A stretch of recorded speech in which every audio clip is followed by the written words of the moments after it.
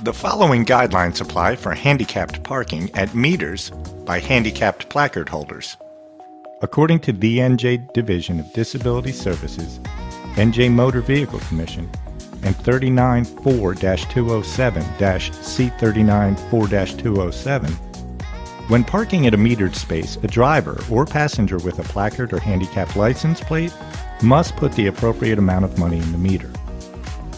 If the vehicle will occupy the space for more than the maximum amount that the meter holds, the driver must fill the meter to the maximum amount.